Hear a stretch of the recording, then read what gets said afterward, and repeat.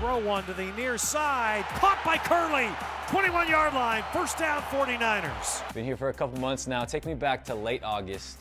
Where are you? What are you doing when you get the phone call that you're a 49er? When I heard it was a trade, I was happy, seeing the opportunity. A trade is someone who obviously knows what you can do and wants your services. And so at what point did you realize, okay, I might have a role carved out here on this offense? Man, right away, I started looking up the team and started looking up the players and stuff. And as soon as I found out, like, you know, okay, this guy's here.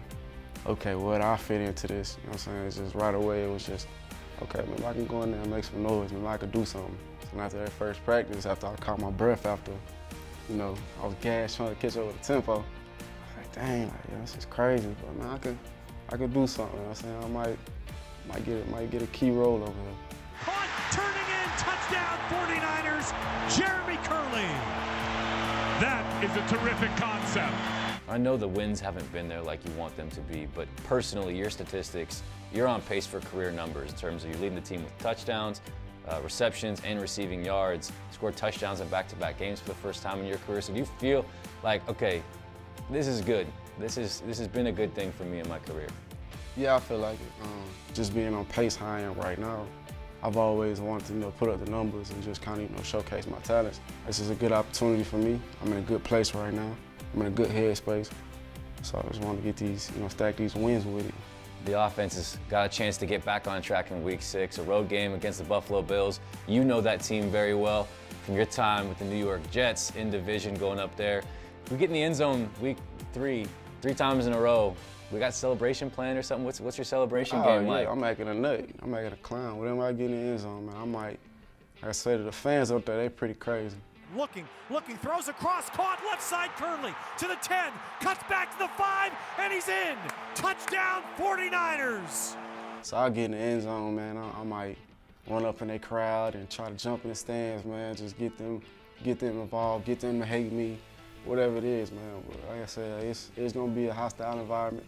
That's why you play football, man. That's why you love it. You're very familiar with Rex Ryan, the head coach of the Bills. Got to work with him your time with the New York Jets. He drafted you 5th round, 2011.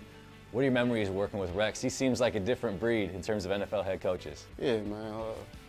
I got a lot of respect for Rex. I got a lot of respect for Rex. Rex is a good dude. He's a good coach. He's a good players coach. Like I said, he gave me an opportunity playing with him in this organization with the Jets. But it'll be a good thing going and seeing him and seeing some of the guys that, you know, that I know over there. Inside the 15 by Kerley, and the 49ers have a first down. It's your first time going against a Rex Ryan defense, so what's the key to cracking that code? It's just attack it. You know, he's a blitz hard guy. He's a pressure guy. So for the most part, you just gotta attack him.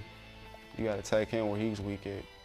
So when he's blitzing and when he's doing what he does, you know, we gotta make sure we counter that and just attack them and make sure that we keep coming at them. You got a quarterback change this week, Colin Kaepernick under center for your offense. What's it been like working with him now in practice for a couple of days, with him as the starter, getting more reps and building your chemistry with him? It's been good, man. Cap's, he's a dynamic player.